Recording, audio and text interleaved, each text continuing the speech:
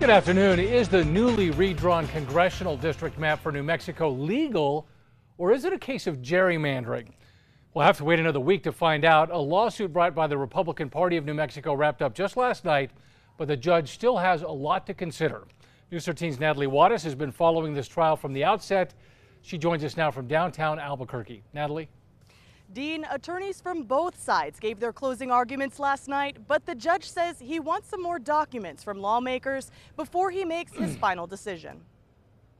This is either the worst or one of the worst maps in New Mexico's history. That's the argument the Republican Party of New Mexico is making about the congressional district map that was redrawn in 2021. This involved partisan intent. This had egregious partisan effect, and that my friends have no justification for that effect. We would ask Your Honor to hold that this is an unconstitutional partial gerrymander and to schedule remedial proceedings at the earliest possible time.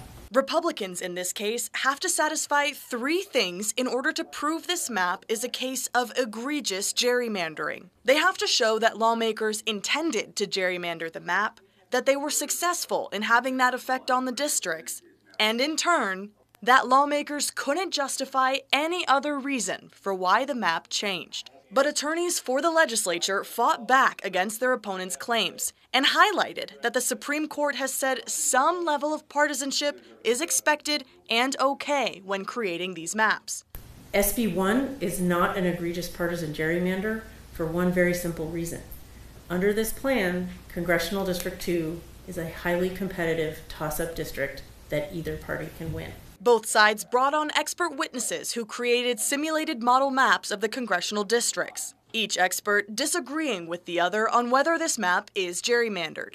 In closing arguments, attorneys attacked the experts' testimonies again. Garbage in, garbage out.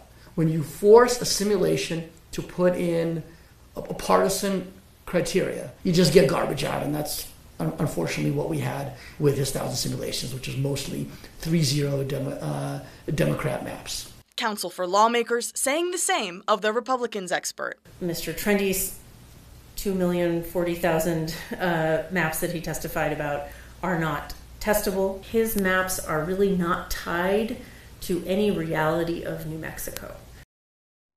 Now the judge is asking for texts and emails from lawmakers involved in the redistricting. He gave counsel until end of business day Monday to get those in. Back to you. All right, Natalie, thank you. And the judge has until next Friday to determine whether the map was in fact gerrymandered.